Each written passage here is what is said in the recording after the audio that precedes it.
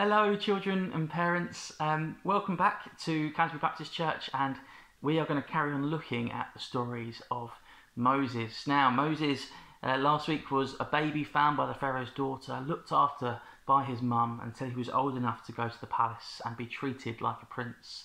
And he was treated like a prince. He was a prince of Egypt until he defended a fellow Israelite and eventually was cast out into Midian, where he was adopted into a family of shepherds, married one of the shepherds' daughters, and we encounter him now in Exodus 4 as a shepherd, just on the cusp of being used by God. So if you're ready, you settle down and we'll listen to the story of God calling Moses.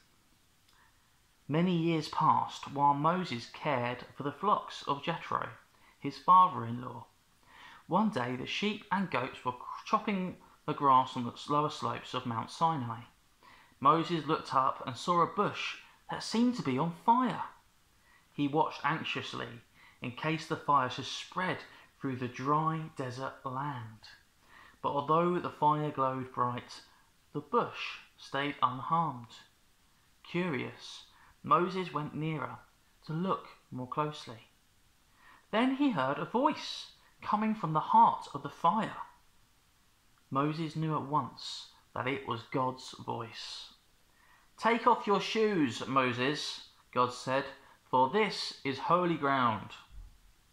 Moses obeyed, then waited quietly. His heart beat fast and he covered his face with his cloak. "I am the God of Abraham, Isaac and Jacob," God said. "I have heard the groans and cries of my people who are slaves in Egypt, and I am going to rescue them. You, Moses, are going to lead them out of Egypt and into the land that I promised to give to the descendants of Abraham." "Not me, God," Moses begged hastily. "Please don't send me as a leader. I'm just nobody. I could not do it." "But I will be with you," God promised. "I will help you and you will succeed.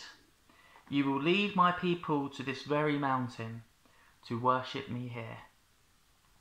Moses still did not want to go back to Egypt. He went on making excuses, but God had an answer for every single one. He told Moses that his brother Aaron could go with him and do all the talking for him. "Take your stick with you," God ordered. "You will use it to do wonderful things that will prove to my people and to the king of Egypt that I am the one true God, more powerful than the king and the gods he worships." Reluctantly, Moses obeyed God. He took his wife and 2 sons and stick in hand and set off for the land of Egypt. It's exciting. God has finally given Moses his calling, and he did it through the burning bush. And maybe you could produce your own burning bush with some tissue paper, and the fact that the bush didn't burn away is really exciting because God spoke to him in that moment. So we're going to pray now that God speaks to us in what he tells us and how he leads us. And then next week we're going to be looking at how Moses talked to the king of Egypt. So let's just pray and then we'll say goodbye till next week. God, thank you for Moses. Thank you that you spoke to him in this wilderness, in this desert, and that you told him that you would be with him throughout all the challenges that were to come.